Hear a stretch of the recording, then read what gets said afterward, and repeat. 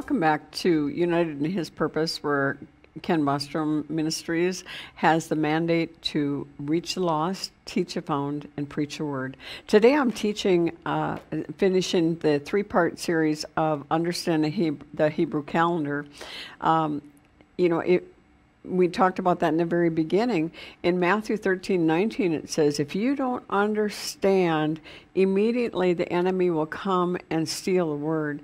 And so we want to make it so easy for you to understand God's timing that we're offering all the 9-point handout, the 9-page handout of my study, my outline that I'm doing here. And all you have to do is email me at mbostrom2@comcast.net. And that's going across the screen now. And so we're on part 3 of Understanding Hebraic Calendar, which is also known as the Sacred Calendar or God's Calendar. Last time we ended with the lunar calendar, talking about how the lunar calendar got started. It started in Genesis 1:4. Then God said, let there be lights in the firmament of the heavens to divide the day from the night. Let them be for signs. That word signs there, it's the word ot in Hebrew, and it means a sign, a signal, or a warning. Now, when you come close to your destination, let's say if you're leaving Minneapolis to come down to Houston, you would not, when you left Minneapolis, you would not see one sign for Houston, but yet you would know that that's your destination. And when you get closer, all of a sudden you see a sign, and that kind of, oh, good, I am on the right path. And so the closer you get to Houston, the more signs you're going to see, the bigger they're going to be, and the closer they're going to be together. And so all of a sudden there are signs all over the place, 2 miles, 1 mile, there's signs all over the place. It's the same thing. God is going to have more signs in the heavens, more signs prophetically on the earth with the nations. He's going to have all those signs converge together. And it's going to be so fun when you understand the timing of the Lord and start aligning and getting an understanding of what to watch and pray for. Jesus didn't say, I want you to watch and then speculate. No, he said, I want you to watch and pray.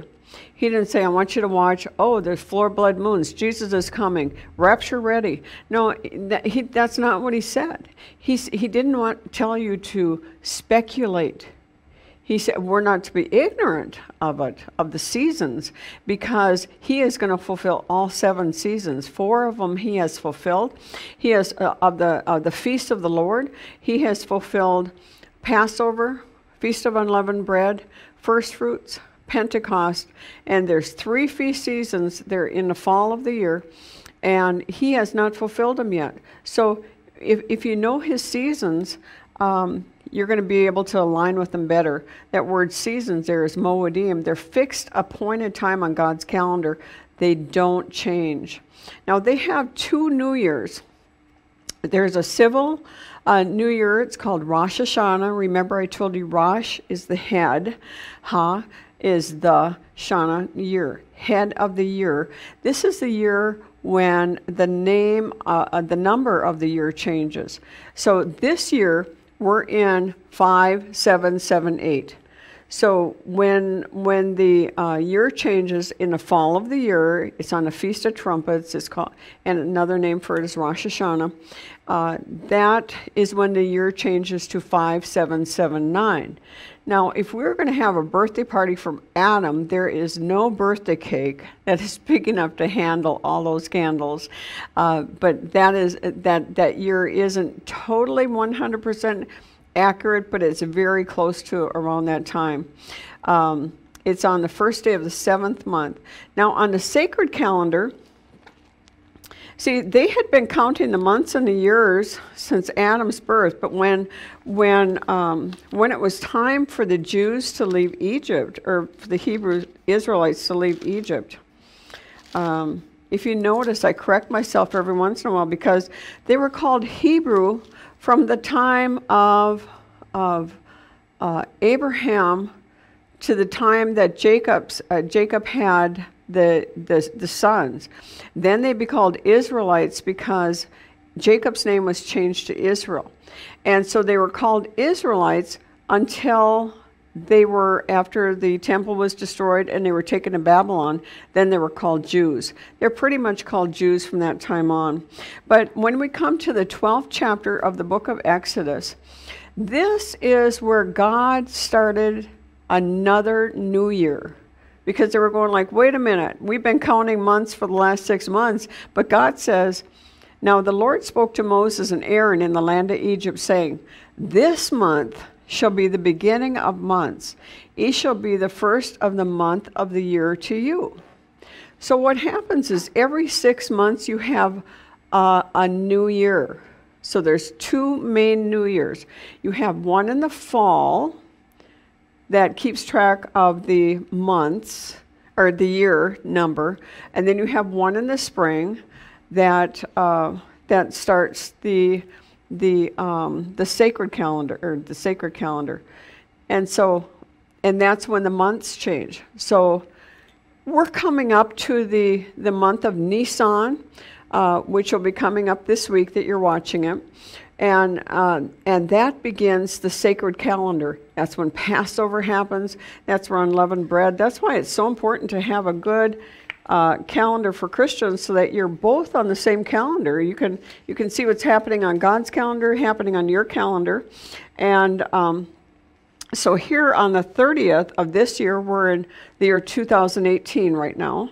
And so on the 30th, on the evening, remember the Jewish day starts at sundown. Here we have the eve of Passover. It falls on Good Friday this year, where the Christians celebrate Good Friday. The Passover begins on Good Friday. Isn't that kind of interesting? And so there you have this whole week here is a feast of unleavened bread. So you can come into the timing of the Lord here, the 16th, which is this Friday, which is right now, today. We are celebrating the eve of the New Year's Eve. You're celebrating New Year's Eve, the sacred calendar. And so Biblical New Year begins. It actually has that month actually has 2 names. It's got the Abib, which means the blossoming of the plants. The plants are coming alive and blossoming. And also it has the word Nisan. And we'll get into that some another day, but not today. So let's talk about the leap year on the Hebraic calendar. They put in a whole new month 7 times in 19 years. Now I have a mathematical mind. I think I'm not really good at remembering numbers because my mind is, handling numbers so much. And I think in the banking industry, I was in banking for, I don't know how many years I was in banking, but I wasn't supposed to remember all the numbers. I wasn't supposed to remember the people's bank accounts and different things like that. And so, I'm good at numbers. I just don't remember numbers. And so here, if you look here, the ones I've underlined, this is a chart of the 19 years. So you have 2 years, then the 3rd year is a leap year. Then you have 2 years and 3rd years in the leap year. And then on number 7, you have the regular 12 months. And then on the 8th, you have a leap year again. And so you see here, it's not like our calendar where it has 4 years and then add a day. They have a specific mathematical pattern that they follow. And on that mathematical pattern, that keeps them into order with both the lunar and the solar, because God said the sun and the moon together. And so they keep an accurate calendar. The leap year would be Adar 1 and Adar 2. So that month, it would be like us having a March 1 and a March 2. Basically, it's about that time of the year. And so if we were on the lunar calendar like that, we would have two months of March. And here is a scripture where 1 Chronicles 12:32, from the tribe of Issachar, all these men understood the signs of the times. I like how that reads that. Then we have the Sabbaths. Now the Sabbath, Remember I told you they were commanded to keep the Sabbath day holy. Now, keeping it holy doesn't mean rigid and to the law so that you're under so much bondage. God said the word holy means don't treat it like everything else. Treat it different. This is a day to rest your physical body. You know, a lot of people are just, a lot of the problems that they're having with their body and their health is they don't rest. They don't rest their body, and they're wearing themselves out just trying to, you know, if you would trust God, if you listen to God, He would do the same thing for you like He did the children in the wilderness. He would give you twice as much so the next day you wouldn't have to rest. I've seen it happen in my life. I have seen that happen myself. And then God has a Sabbath for the land. You know, do you know why our land is not giving the nutrition anymore? Because they don't let the land rest. Even the government, I'm originally from Minnesota, and the government will pay the farmers to let their land rest. They have to pay them to let the land rest, you know, so that it can keep some nutrients. But our soil it does not have the nutrients because it's worn out. They don't let the land rest. And God had a command for the Jews, and that's found in Leviticus 25, 3 through 4, and Deuteronomy 15, 1 through 2, that they were commanded the seventh year, don't do anything to the land, let it rest. And that's called a Shemitah year. And then we have a Jubilee year. This is found in Leviticus 25, 8 through 9, and verse 13. It's a rest from the debt. It's a return of the land. It's a return of the slaves. So you see all these things about the Sabbath, or the Shabbat, it would be the Hebrew. None of them are like, it's not supposed to be a bondage on you. It's supposed to bring freedom and rest. The word Shabbat actually means to cease or to rest.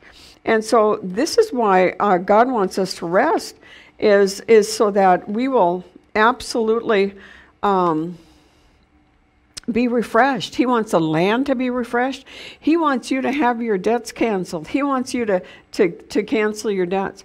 Now, if this, and the next rest is going to be the millennial, it'd be the 1,000-year Sabbath. You know, the Word of God says a day in the Lord is as 1,000 as a day. And so here we have, with a millennial, there's going to be a rest for the earth. And so this is going to be the 1,000-year reign of Jesus Christ upon this earth. It's like the seventh day. Really, if you look at a day being like 1,000, it's going to be like a seventh day. And so here, those are all commandments to rest. One of them is for our physical body. One of them is for the land. One of them is for the Lord's release, the Jubilee. You know, what would God's Jubilee look like? If you're really thinking about this, what would God's Jubilee, it would be God getting His land back, God getting His people back. And this really started, if you look at the 50-year segments, 1917, the Balfour Declaration, the Jews started going back into their land. 1967, 50 years later, they got Jerusalem back. And I remember when we had the blood moon tetrad, remember 2014, 2015, the blood moon on Passover and Tabernacles, because both of them have full moons. And everybody was saying, I had pastors call me up, Mary, is Jesus coming back you know, with these blood moons? And I said, no. And they said, well, how can you be so emphatic about that? And I said, here again, I can hear the shepherd's voice. He told me to watch for 2017. That was the year I was supposed to watch for. He didn't say I'm coming back in 2017. He said, watch, that's going to be it. And if you look at, when I go back to the first three shows, when I talk about aligning with prophetic timing, everything that happened in 2017, it was like the tipping point in heaven. And then with the 3 supermoons that we just had, there were like huge laser beams in the sky just to say, look up, your redemption draweth nigh. So there's a lot of things happening. So if the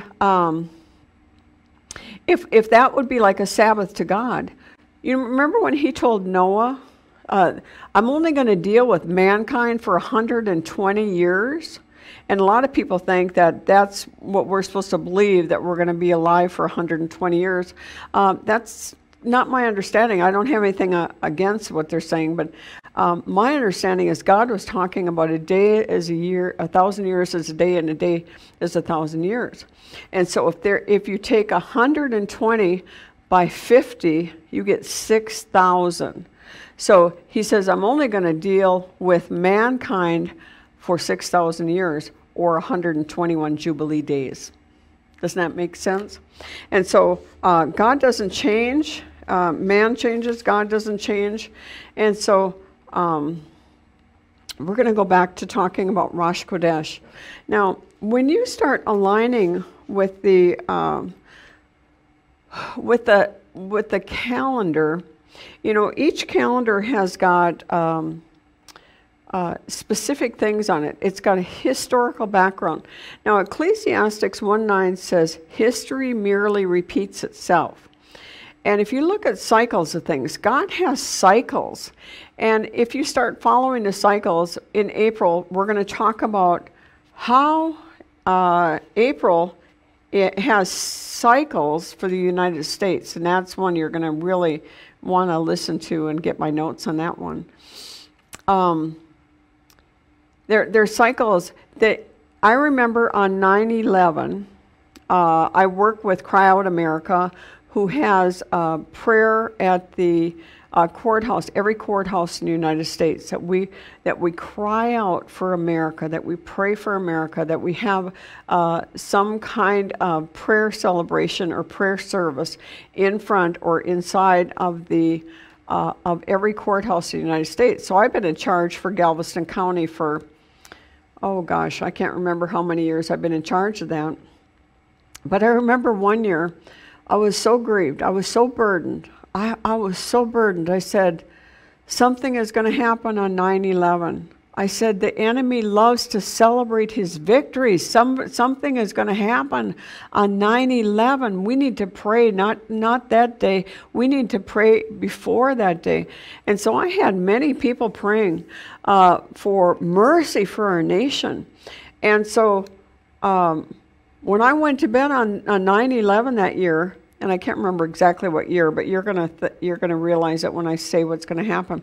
When I went to bed that night, I thought, wow, nothing happened. I was either wrong, or the prayers of the righteous availed much and diverted whatever the enemy had planned against our nation, because I felt that there was going to be a horrible attack. The next morning I woke up and I found out what happened on 9/11, but it wasn't in our nation. It was in Benghazi, with our embassy in Benghazi. It was on 9/11, because history merely repeats itself, and we can learn from history that the enemy loves to celebrate his victories. He loves to celebrate his victories. And so when we come, I don't want to get into April now, but when we come into the time of the end, the more we come closer to the things of the end, the more some of these things are going to start falling into place. For instance, just keeping in time of what month it is. We're coming into the month of Nisan, the beginning of the months. So on the 16th of March on 2018, in the evening, it begins the Hebrew New Year that counts the months. So we need to know what's going to be happening in that month so that we can be in sync with God's calendar. Well, I forgot where I was going to go that specifically right there. But when we come into tune with that, we can know what is happening. And there is something that the Jewish ladies do right before Passover, and we know it as spring cleaning. That they prepare themselves to meet the Lord. They prepare their house. Just like in really Orthodox families, they won't have any leaven in the household. They won't have anything with yeast in it or sugar, anything like that. All the Fruit Loops go out, and all the bread and buns and everything, it just goes out. And then they have unleavened bread for that 7 days. And so they prepare their house. Their house is spotless. And then 6 months later, they start preparing for the other new year. They prepare to meet the Lord on those high holy days that begin, the countdown to Yom Kippur, the Day of Atonement. And so that's where our seasons come from. That is the reason that we have spring house cleaning and fall house cleaning, so that we can prepare ourselves to meet the Lord. And that's what, when they do that, when I have followed that time of cleaning, when I pull out a drawer, and I will purposely pull out a drawer and clean that drawer, and then I'll just I'll do it quietly, and I'll just listen for the Lord, and I'll say, is there any clutter in my heart that needs to be cleaned out? And it's amazing how you can follow the cleansing power of God twice a year. And it's not like our calendar where you eat so much over the holidays, December holiday season, November and December. It's like, oh my gosh, you're just bulging with fat cells all over your body because you've eaten so much that, okay, I better go on a diet in January. And that's not the way God's calendar is. He wants you to not just to fit back into your pants. He wants you to deny yourself and clean some things out of your life so that you can come closer to Him, because He wants to come close to you. But sometimes there's so many things that we have put in our life that have put a barrier between us. Do you know what? He's never moved. It's us that we need to come back to the Lord. He's never leave. He is never going to leave you. He's never going to forsake you. He's never going to quit loving you. Let's go back to Rosh Chodesh. I got kind of carried away with that one, but I get pretty excited about the times and the seasons of the Lord, because I find joy in it. I find joy. I find freedom.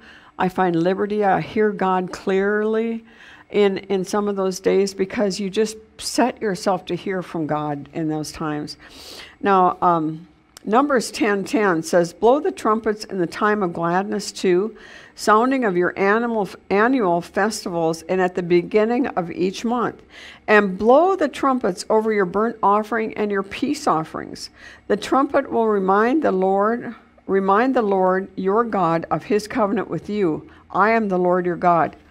Now, that is powerful. It says, those trumpets will remind the Lord your God. That's amazing that won't just remind us. Those trumpets will remind the Lord our God. Now, there's some things that happen in, I'm just going to find this, 1 Samuel 25. Don't you wish I would have marked this before I came in? That would have been the smart thing to do. 25. And this is with Jonathan and David. And 20, verse 3, and then David took an oath again and said, your father certainly knows that I have found favor in your eyes. And he has said, do not let Jonathan know this, lest he be grieved. And truly, as the Lord lives and as your soul lives, there is but a step between me and death. And Jonathan said to David, whatever you yourself desire, I will do it for you. And David said to Jonathan, now listen to this. Indeed, tomorrow is the new moon. In Hebrew, he was saying, tomorrow is the Rosh Chodesh. And I shall not fail to sit with the king and eat, but let me go that I may hide in the field until the third morning. And so what happened is they always celebrated the new moon with a feast, with a gathering. See, it wasn't dull or anything. It was feast. I don't know about you, but feasts are kind of fun. And so he said, if the king misses me, because it was just their custom always to celebrate together the new moon. And so that was a time that, and in 2 Chronicles 2:4, Solomon celebrated the new month. In Nehemiah 10:32, Nehemiah celebrated the new month. 2 Kings 4:23, the Shunammite woman. Remember the Shunammite woman? And her son died. She closed the door on her dead son. She went out to find the prophet. And she went to find out where the prophet was. And she asked this man, where's the prophet? I think it was Elijah or Elisha. And he said, well, why are you looking for the prophet? It's not the Rosh Chodesh. It's not the new moon. You know why? Because they were used to looking for a prophet if it was the first of the month, because the prophets would speak. It was a special day that the prophets would get a word from God, and they would hear the word of the Lord. There's something about hearing the word of the Lord on the first day of the month. If you set yourself apart and just talk to the Lord, it's somehow in the word that would be a time to keep holy. It was a sounding a shofar. It was special sacrifices. It was a Sabbath rest, and it was a family gathering and a festival. The celebration was joyful. It was a day of rest. It was special offerings. It was worship. And in Isaiah 66:23, it says, and it shall come to pass from one new moon to another, from one Sabbath to another, shall all flesh come and worship before me, says the Lord.